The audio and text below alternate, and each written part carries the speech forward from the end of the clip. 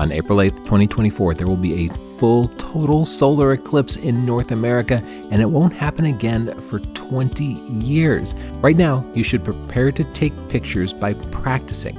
I'll show you how. All you really need is some solar film. Cut the solar film to size and tape it over the front of your lens. If you plan on regularly shooting the sun and your lens supports them, invest in a front screw-on solar filter. Match the filter size to your lens's front element. Film filters are actually sharper. The glass filters just tend to be a little more durable. They won't tear as easily. Do not use regular ND filters. They are not designed to block all ultraviolet and infrared light, and using them could damage your sensor or your eye. Don't use a rear solar film filter or you will burn right through it. Learn that the hard way. You'll want to watch the eclipse between shots too, so buy solar sunglasses. Make sure they're ISO certified so they block IR light that might damage your eyes.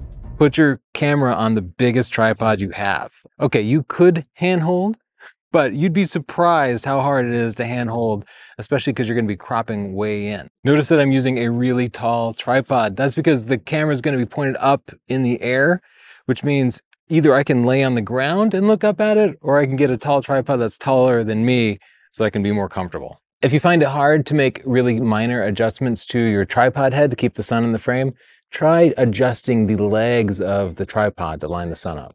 What I have here is a Canon 500mm f4 with a 2x teleconverter, and then I put on a micro four thirds body. If you don't yet have a telephoto lens, you can get an inexpensive manually focusing mirror lenses that will produce great results. This link takes you to lenses that are in stock with 2-day shipping. So now I'm at about 2000 millimeters, and I'm still gonna have to crop because the sun's like the biggest thing in the solar system, but it's still pretty far away. What I don't want you to do is to get an SLR and look through the viewfinder. If you have a mirrorless camera, use the viewfinder. If you have an SLR, always be using live view because I don't want you to be magnifying the sun. It's gonna be really powerful through the viewfinder. Do not look through the viewfinder, even with solar film, because you don't know that solar film could just fall off. With the solar film covering the front of the lens, we're gonna get the sun in the frame. If you have a hard time finding the sun, put your eyes in the shade of your camera and look down your lens to line it up with the sun. The sun moves, so if you get the sun in the frame, a couple of minutes later, it's going to be solidly out of the frame. I have the lens at f8. Doesn't so much matter. Don't shut it down too much or you'll suffer from diffraction and lose sharpness, but be wide open or 1 or 2 stops down. Focusing is actually really hard. If you can autofocus, that's great, but you might not really be able to rely on it. So what I do is I use the viewfinder magnification feature here and I zoom in all the way, and then I manually focus just to make sure that it's as good as it can possibly get. Then let the camera auto expose on the sun, but look at the histogram.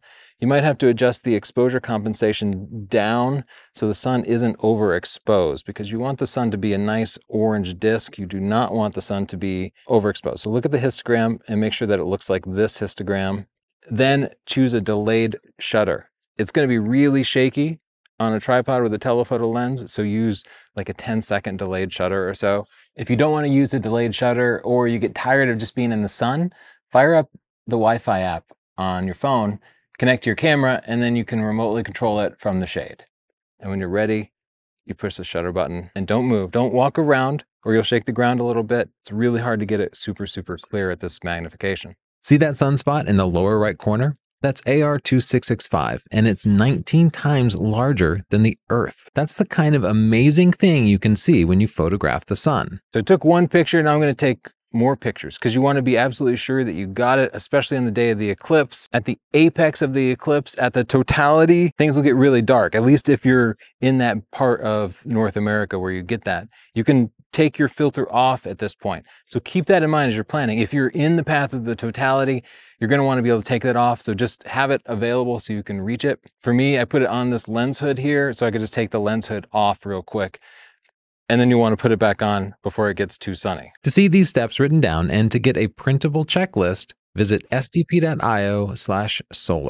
Thanks for watching. If you want to learn more about photography, including astrophotography, check out my book, Stunning Digital Photography, the #1 photography book in the world. If you want to learn how to clean up your pictures, check out our Lightroom and Photoshop books, or just subscribe for lots of free videos, several new videos every week. If you have questions or other tips write a comment down below and share it with your friends so they don't miss out on the eclipse.